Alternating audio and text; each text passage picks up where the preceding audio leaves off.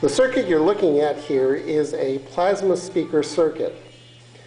The way the circuit operates is a 555 timer is modulated by an audio source, which then goes to this power transformer, which powers the flyback. The spark you see here produced in the flyback is being modulated by the audio source, so the shock wave produced by these sparks is producing audible sound. And the circuit, which you can actually see right up here, is fairly straightforward. It's just a 555 timer. There's an audio input.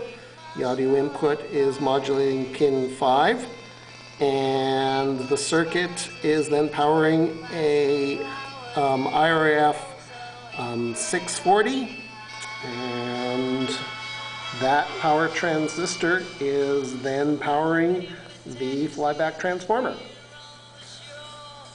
Now, do not try to build this circuit if you're not familiar with high voltages. It is not safe if you don't know what you're doing.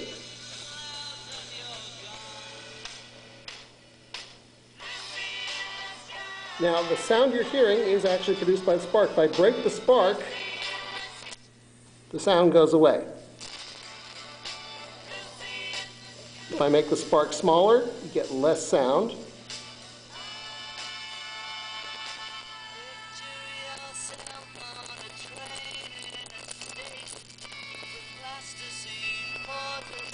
So you can hear the sound is definitely being created by the spark.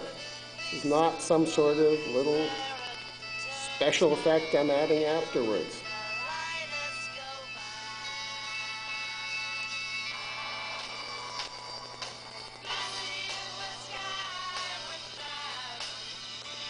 It was actually a fairly cheap circuit to make. It only costs a few dollars, provided you can get flyback transformers at a reasonable price. I was able to get this flyback transformer from Goldmine Electronics, and it works fairly well. And that is how to make a plasma speaker. And thank you for watching.